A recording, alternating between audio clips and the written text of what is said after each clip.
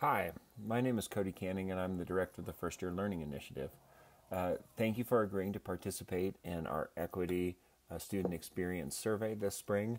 And I appreciate you in advance clicking through this PowerPoint and watching these small videos. We're hoping it's an appropriate alternative and an efficient time alternative to gathering together and having a full meeting. While I am the director of the First Year Learning Initiative, I am not the first director of the First Year Learning Initiative.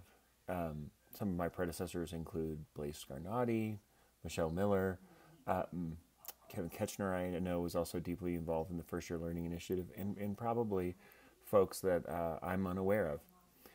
The First Year Learning Initiative has about a 10-year history here on this campus, and one of my colleagues, Amy Rushall in Faculty Development, was just yesterday telling me that it's hard to sometimes remember how important Phi has been to our campus. You know, for example, there are certain things that we do in introductory level classes today, whether that's reaching out and keeping tabs on students that we might be concerned about, early and often assessments, giving a lot of transparency and guidance to students about what we're doing and why we're doing.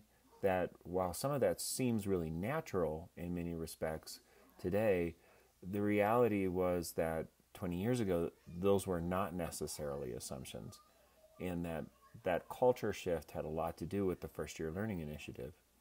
And so you'll see here that we're building on past successes with this new focus on equity. What we are able to access at the institutional level is equity gaps in terms of course completion.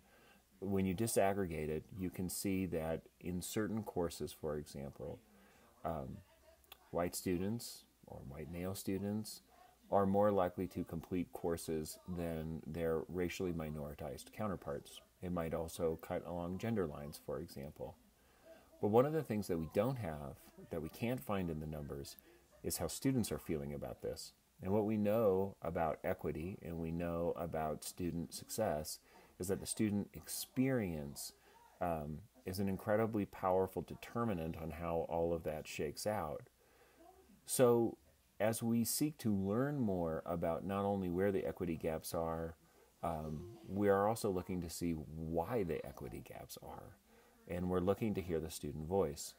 And so we're building on our previous successes in the program, or I should say the initiative, and expanding it to focus on equity, or deepening it to focus on equity.